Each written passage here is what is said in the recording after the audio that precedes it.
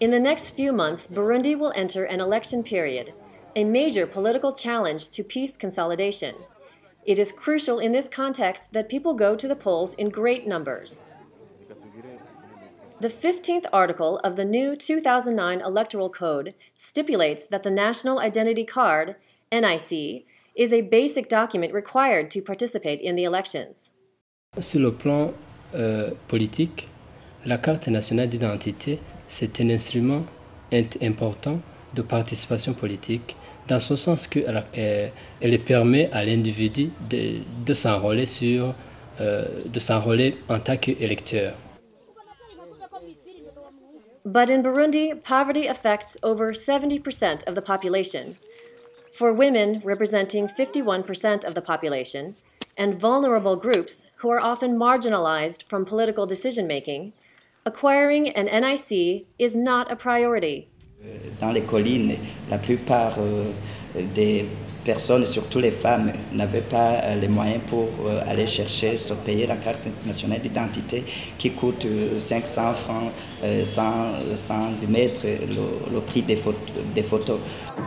In this context, the United Nations Development Programme, UNDP, and the United Nations Integrated Office in Burundi responded to the government request by launching a campaign in which 1 million national identity cards were fully funded.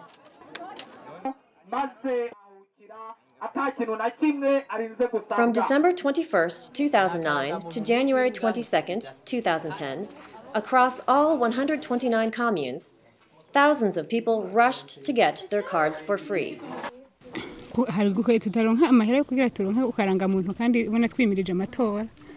The ability to request and receive an NIC in a single day, supported by UNDP and its partners, the Swiss Embassy and the Gender Thematic Trust Fund, could only be achieved through the implementation of a large logistical operation. Le défi dans ce projet était notamment d'acheter des équipements adaptés au contexte et à l'environnement du Burundi. C'était aussi de recruter du personnel adapté, notamment les dactylographes, qui devaient respecter un certain nombre de qualités, notamment la vitesse, pour toujours le souci de respecter les délais de délivrance. Et pour les autres catégories de personnel, notamment les rapporteurs et les photographes, nous avons recruté une agence d'intérim. In total, almost 4,000 people were mobilized for 1 month. 1,032 worked directly in communal offices, or 8 per site, and 2,908 in colines and quarters. Between recruitment, salaries, and training, nearly $300,000 were invested, and more than $550,000 in equipment. Office supplies, more than 3 million administrative documents, technical equipment. All communes were equipped with cameras endowed with an instantaneous printing system tailored to specific localities, often without electricity. In only 1 month, performance has been outstanding. More than 950,000 cards have been issued, an average of 42,000 cards per day. C'est qu'on devrait travailler de 7h30 à 18h même, alors qu'on était habitué à travailler de 7h30 à 15h30. The monitoring of information collected through the NIC request stubs and the signature logbook has provided a detailed profile of the beneficiaries. The project has been successful at mobilizing women, who received 58% of all cards issued.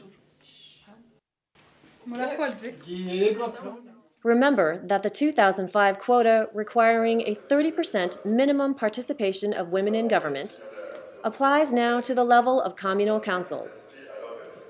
Les femmes étaient quand même encore un peu en retrait et avaient besoin d'être appuyées pour que leur participation soit renforcée, leur participation politique. Biradufitiye akamaro kuko turashobora kuzoja mu matora atangorane kandi turashobora no kuja ahantu kudufata urugendo. Nkaje ntakona y'ubwagere gukenera. Je nta kure naje nigumira muhira. Kugira nkono kugira ndakarora. Kugira nze nitaba amatora. Harangiriye akamaro kuko nakaronse ku buntu kugira tubandanye amatora nk'abandi. The publicity surrounding the issuance of the NIC generated awareness and strengthened civic pride, multiplying demand. In order to sustain the process, the material provided to the communes will be handed over to them to continue processing further applicants. The public's enthusiasm and the success of this campaign already indicate a strong momentum towards extensive voter registration.